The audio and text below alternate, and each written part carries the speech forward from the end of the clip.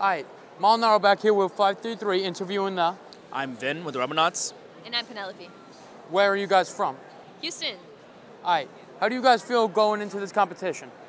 I think we feel good about ourselves. So last week we finished our state, 2 weeks ago we finished our state championship. We won that one. Unfortunately, our division is pretty stacked, and so it's not going to be an easy competition, but definitely be a fun one. All right, y'all think cereal is a soup?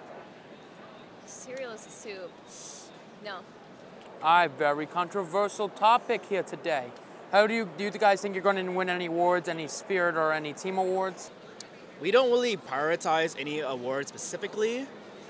So what we win, that's cool. If we don't, then it is what it is. How do you guys do community outreach? So we work a lot with our elementary and middle schools in our district. We work with youth robotics teams. We mentor those teams. We do our best to raise the next generation of engineers. And we have the Everybot. So the Everybot, I'm sure you've seen it around maybe at Worlds. There's a bunch of teams here that have the Everybot.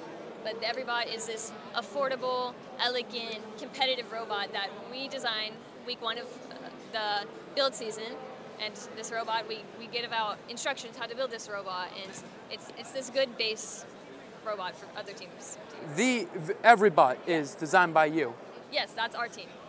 Highly impressive. Now, last question. Do you guys think a hot dog classifies as a taco? No, What? I can't say that it does. Do you think a hot dog classifies as a taco? It's a piece of meat surrounded by 3 sides by a carb of some sort.